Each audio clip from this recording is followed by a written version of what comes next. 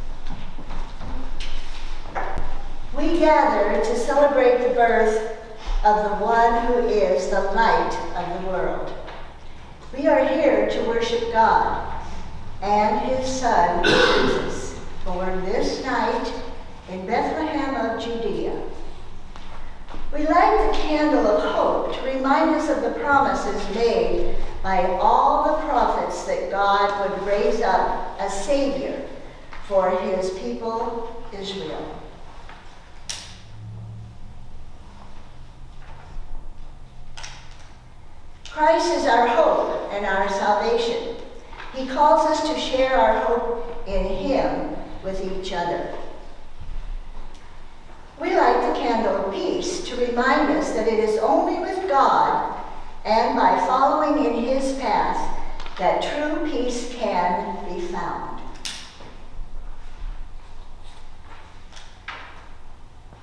Christ brings the peace of God to us. He calls us to share the peace he gives with each other. We light the candle of joy to remind us that God gives joy to every heart that abides in him.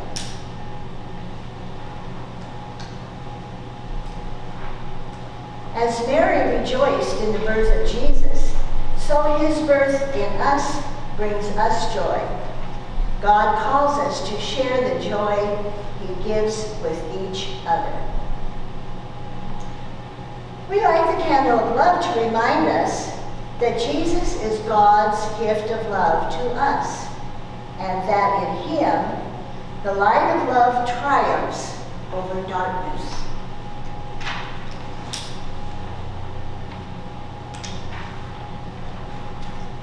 Love never fails.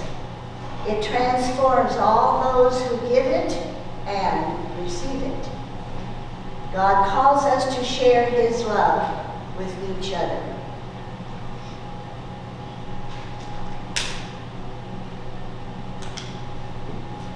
We light the Christ candle to remind us that the light of the world was born this night. The people who walked in darkness have seen a great light. Those who dwelt in a land of deep darkness, on them a light has shined. You, O Lord, have multiplied the nation. You have increased its joy. For to us a child is born. To us a son is given, and the government shall be upon his shoulder. His name shall be called Wonderful Counselor, Mighty God, Everlasting Father, Prince of Peace. He is also called Emmanuel, for in him God is with us. Let us pray. It's in your bulletins. Almighty God, you have made this night holy by the gift of your Son, born of the Holy Spirit and of Mary. Upon him rested all your grace. Through him has come all your mercy. Let his light shine within our hearts tonight, even more brightly than it shines from the candles in this place. Help us to hear your word and to celebrate your everlasting love through him. Amen. Our first lesson is from Genesis. This is chapter 3, verses 8 through 15 and 17 through 19. Adam and Eve heard the sound of the Lord God walking in the garden at the time of the evening breeze. And the man and his wife hid themselves from the presence of the Lord among the trees of the garden. But the Lord God called to the man and said to him, "Where are you?" He said, "I heard the sound of you in the garden, and I was afraid because I was naked, and I hid myself." God said, "Who told you that you were naked? Have you eaten from the tree of which I commanded you not to eat?" The man said, "The woman who you gave to be with me, she gave me fruit from the tree, and I ate." Then the Lord God said to the woman, "What is this that you have done?" The woman said, "The serpent tricked me, and I ate." The Lord God said to the serpent, "Because you have done this, cursed are you among all animals and among all wild creatures. Upon your belly you shall go, and dust shall you eat all the days of your life. I will put enmity between you and the woman, and between your offspring and hers. He will strike your head, and you will strike his heel." And to the man he said, "Because you have eaten of the tree about which I commanded you, you shall not eat of it. Cursed is the ground because of you. In toil you shall eat of it all the days of your life. Thorns and thistles it shall bring forth for you, and you shall eat the plants of the field. By the sweat of your face you shall eat bread until you return to the ground, for out of it you were taken. You are dust, and to dust you shall return. Hymn number 250, verses 1, 2, and 4.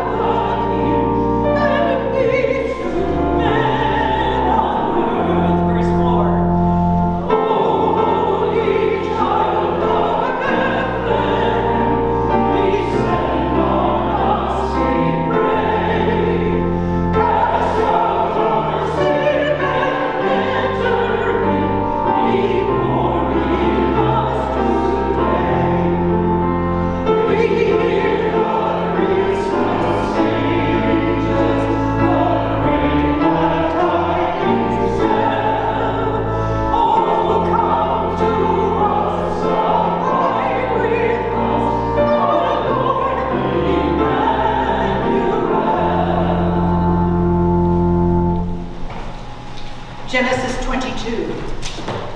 The angel of the Lord called to Abraham a second time from heaven and said, "By myself I have sworn, says the Lord, because you have done this and have not withheld your son, your only son, I will indeed bless you, and I will make your offspring as numerous as the stars of heaven and as the sand that is on the seashore. And your offspring shall possess the gate of their enemies. And by your offspring shall all the nations of the earth gain blessing for themselves, because you have obeyed my voice." Number 245, only verses 1 and 4.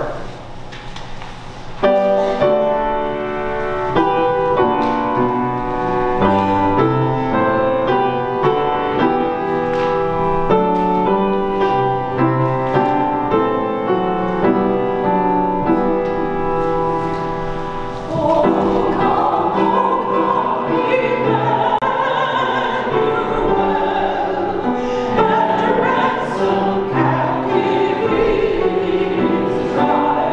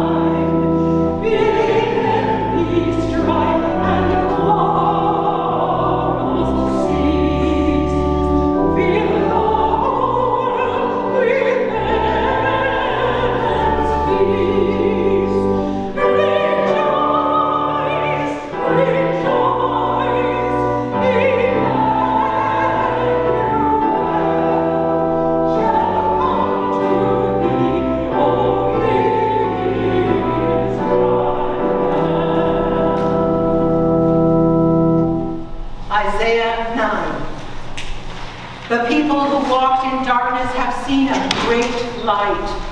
Those who live in a land of deep darkness, on them light has shined. For a child has been born for us, a son given to us. Authority rests upon his shoulders, and he is named Wonderful Counselor, Mighty God, Everlasting Father, Prince of Peace. His authority shall grow continually, and there shall be endless peace for the throne of David and his kingdom. He will establish and uphold it with justice and with righteousness from this time onward and forevermore. The zeal of the Lord of hosts will do this. Number 251, verses 1, 2, and 4. It came upon a midnight clear. 251.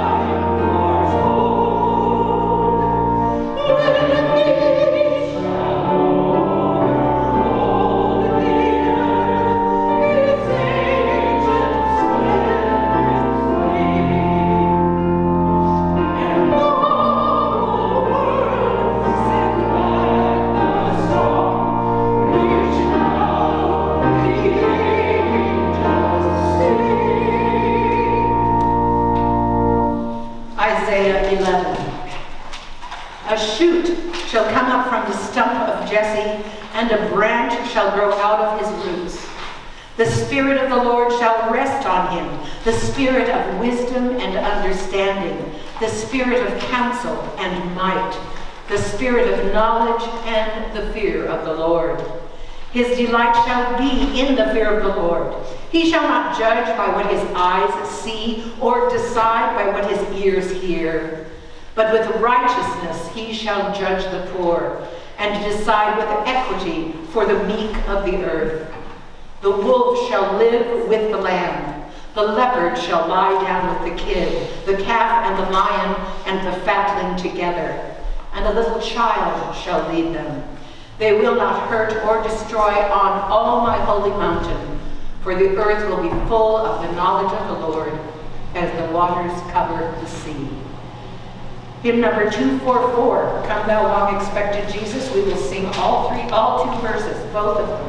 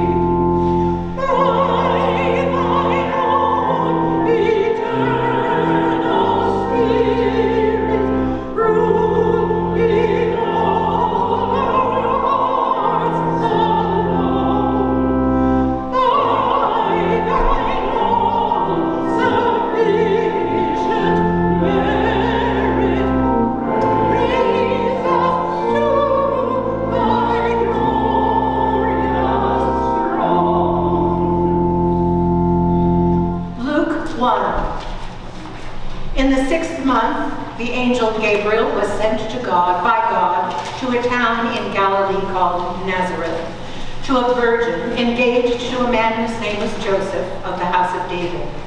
The virgin's name was Mary. And he came to her and said, "Greetings, favored one, the Lord is with you." But Mary was much perplexed by his words and pondered what sort of greeting this might be. The angel said to her, "Do not be afraid, Mary, for you have found favor with God.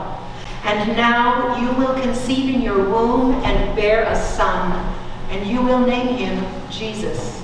He will be great and will be called the Son of the Most High, and the Lord God will give to him the throne of his ancestor David. He will reign over the house of Jacob forever, and of his kingdom there will be no end." Mary said to the angel, "How can this be, since I am a virgin?" The angel said to her, "The Holy Spirit will come upon you, and the power of the Most High will overshadow you. Therefore the child to be born will be holy. He will be called Son of God." Then Mary said, "Here am I, the servant of the Lord. Let it be with me according to your word." Then the angel departed from her.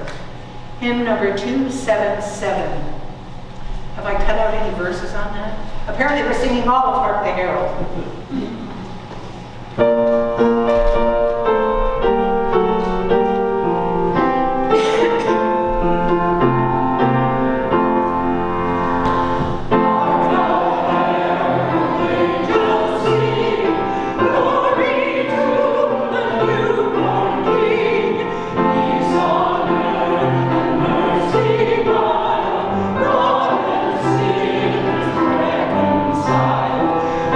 Joyful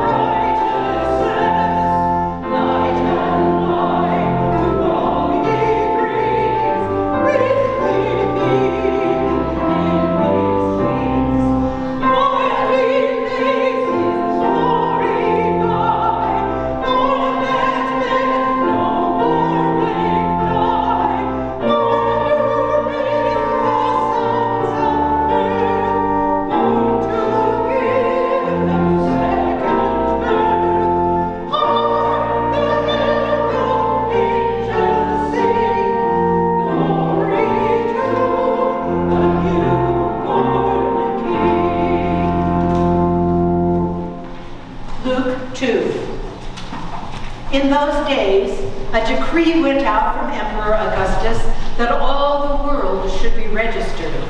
This was the first registration, and it was taken while Quirinius was governor of Syria. All went to their towns to be registered. Joseph also went from the town of Nazareth in Galilee to Judea, to the city of David called Bethlehem, because he was descended from the house and family of David. He went to be registered with Mary, to whom he was engaged and who was expecting a child. While they were there, the time came for her to deliver her child, and she gave birth to her firstborn son, and wrapped him in bands of cloth, and laid him in a manger, because there was no place for them in the inn. Away in a manger, 262, 1 and 2.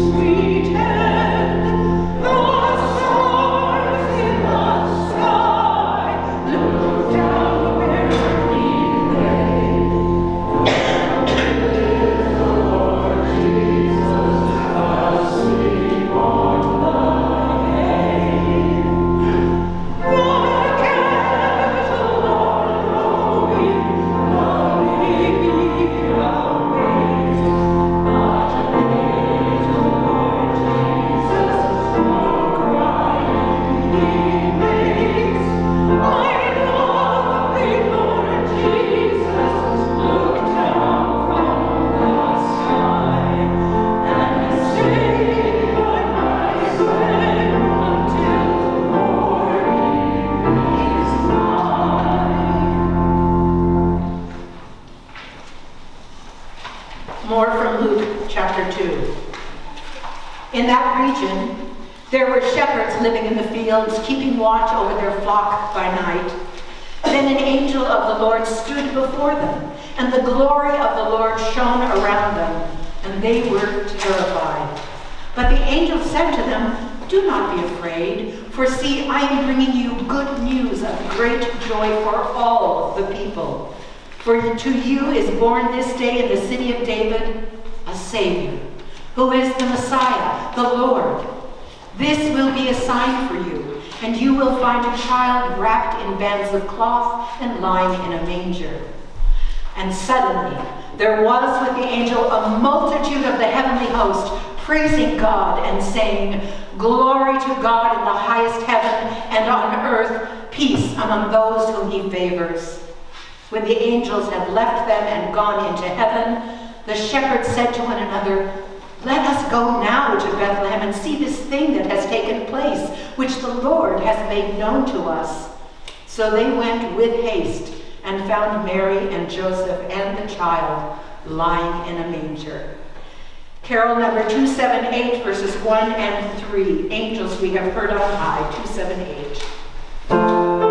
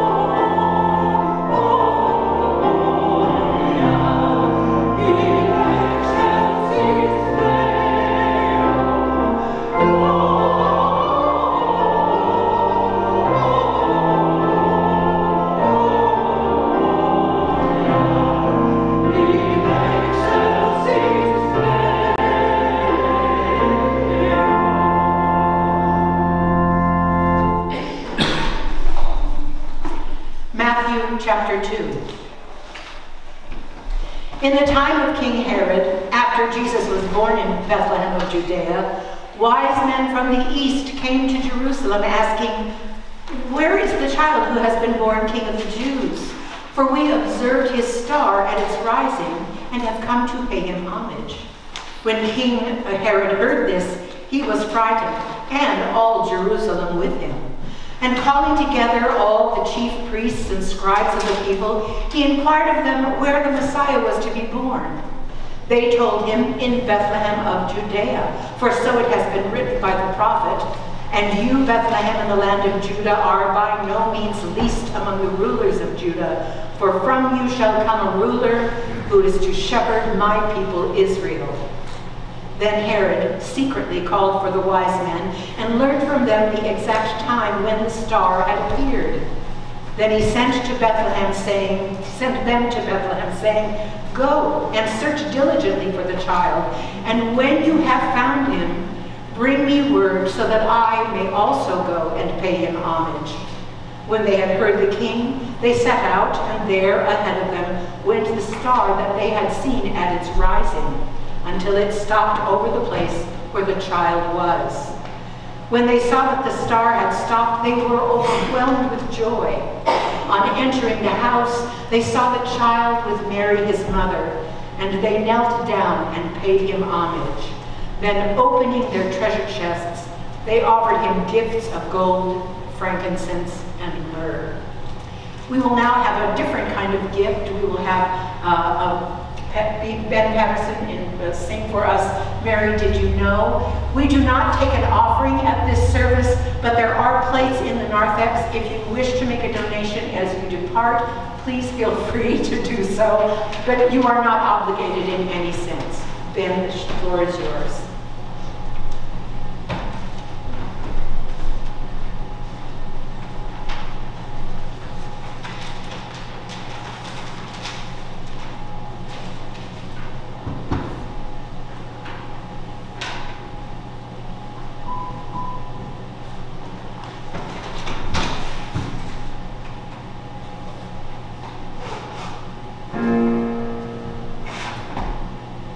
Mary, did you know that your baby boy would one day walk on water? Mary, did you know that your baby boy would save your sons and daughters? Did you know that your baby boy has come to make you new? This child that you delivered will soon deliver you. Mary, did you know that your baby boy would give sight to the blind man? Mary, did you know that your baby boy would calm a storm with his hand? Did you know that your baby boy has walked where angels trod? And when you kiss the baby, you've kissed the face of God. Oh, Mary, did you know?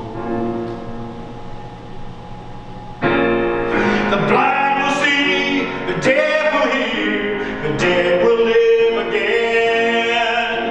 The lame will leap, the dumb will speak, the praises of the Lamb.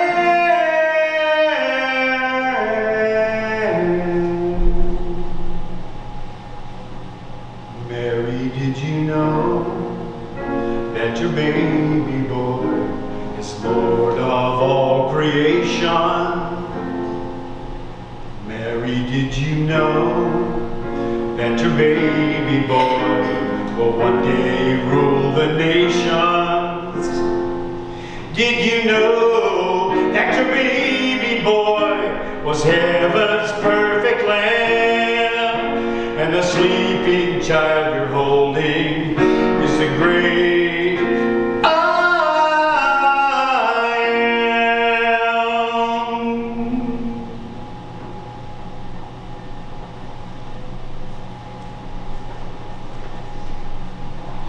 am.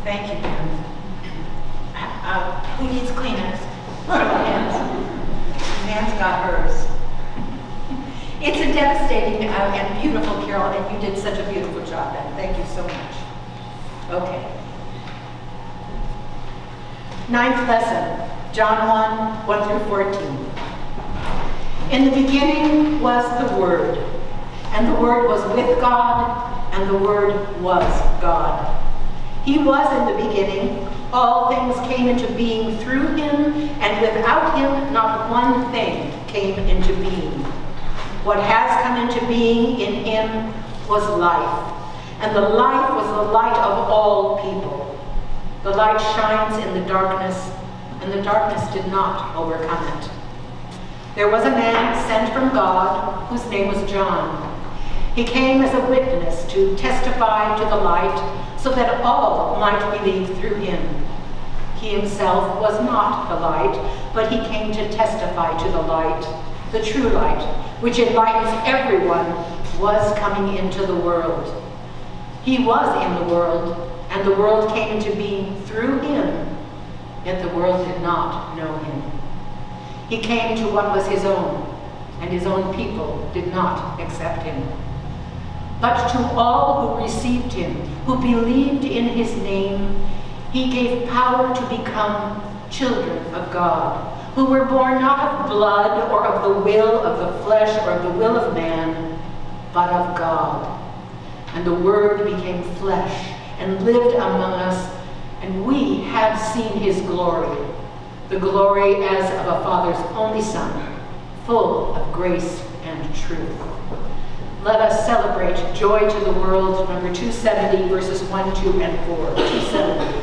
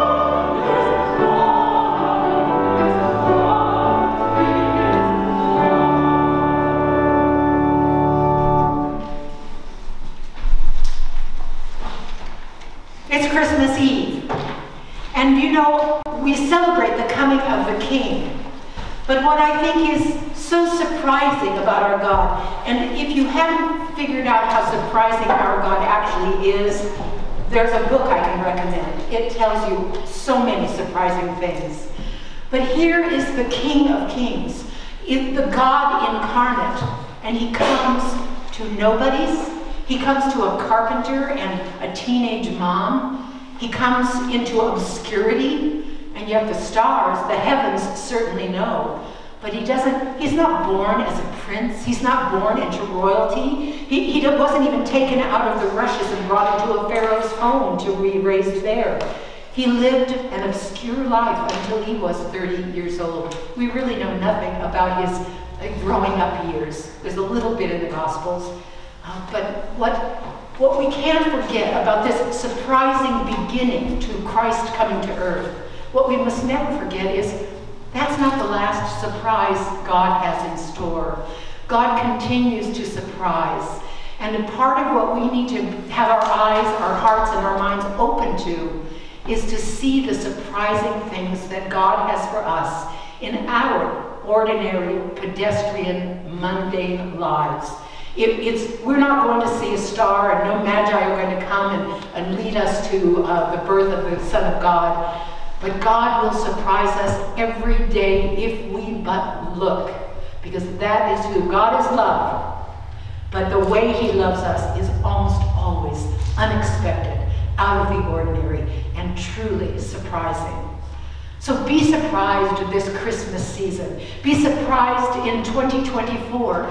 Don't anticipate you know what God is doing and you know what God is going to do. Let him surprise you with the grace, the mercy, the joy that he will bring you. Open the eyes of your heart. Open the eyes of your spirit. Open the eyes of your mind so that God's surprising actions can be seen by you and by all of us. And that is my message for this Christmas Eve. So, if you will, be in prayer with me. Oh, no, we're lighting candles. Aren't we lighting candles now? Somebody tell me what we're doing. I only have a probe. Okay, I think we're praying, so let's pray. Gracious and holy God, on this night, we have heard how the world into which Jesus was born was ruled by a governor, emperor, and king. Yet this story reveals that you, O God, are the only true sovereign, almighty and everlasting. We thank you that justice and righteousness are in your hands. We praise you for the peace you have promised. Most especially, we thank you for your Son, Jesus Christ, the light of the world, who dwells among us, who dwells in us, full of grace and truth. Amen. Now we have fire to attend to. So, Dan, are you doing the big candle? So Dan is going to light the big candle from the Christ candle, and then we will, everybody gets lit.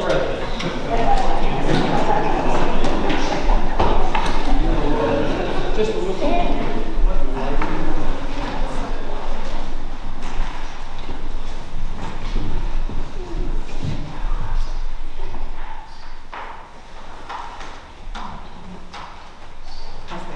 Can you still see, Jake?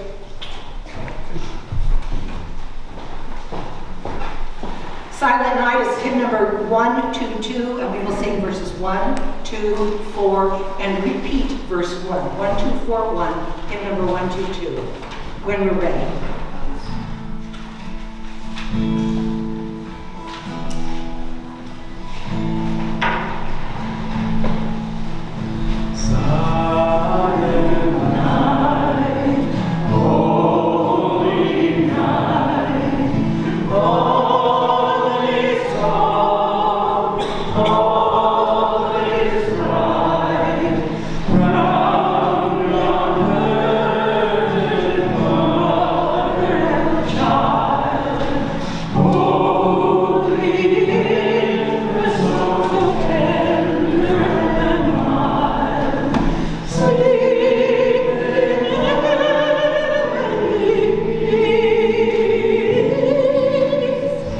Sweet.